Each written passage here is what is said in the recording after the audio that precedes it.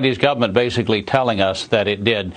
Wuhan is the only level 4 laboratory in all of China. So that's where you would put a dangerous pathogen. Whether you were genetically engineering it to be a weapon or not, that's where you would be experimenting on it. So it makes sense that the epicenter of the epidemic, that the lab there would be the source of that virus.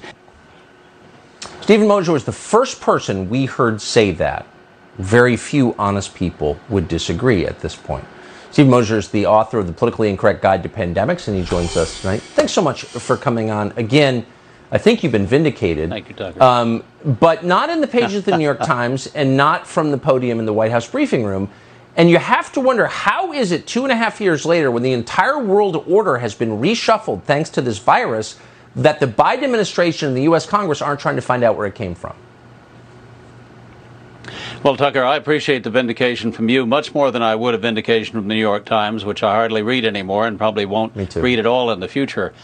Look, you know, if you look back at the history of pandemics, communist China is the great epicenter of pandemics over the last 70 years. The Hong Kong flu in '68 came from China. We call it the Hong Kong flu. That's a misnomer.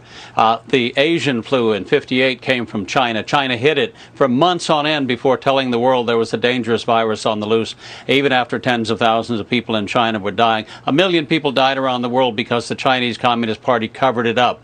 And then again in 2003 with SARS-1, November, a snake seller in Guangdong province in southern China died from a snake coronavirus. He was handling raw snake meat or eating raw snake meat, we don't know.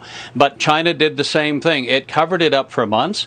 It doctored the data saying that it wasn't as infectious as it actually was. They silenced whistleblowers. They lied to the World Health Organization repeatedly. And at the end of the day, it wasn't China that revealed the existence of the epidemic. It was Western intelligence services that said, look, there's something dangerous going on in China.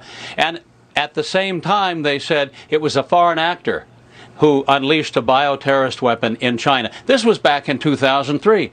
Does that all sound familiar? That's the same playbook that we saw in 2019 and 2020. We should have been ready for it. China, again, communist China is the great breeding ground of pandemics. This pandemic is different, though, because it was started in the lab and it was released deliberately on the world. And why more people aren't talking about it, I don't understand. Well, it tells you how beholden people feel to the Chinese government. But, of course, China's the big winner in all this. That's been obvious since the beginning. Stephen Mosher, I really appreciate your coming on, and I hope we see you again.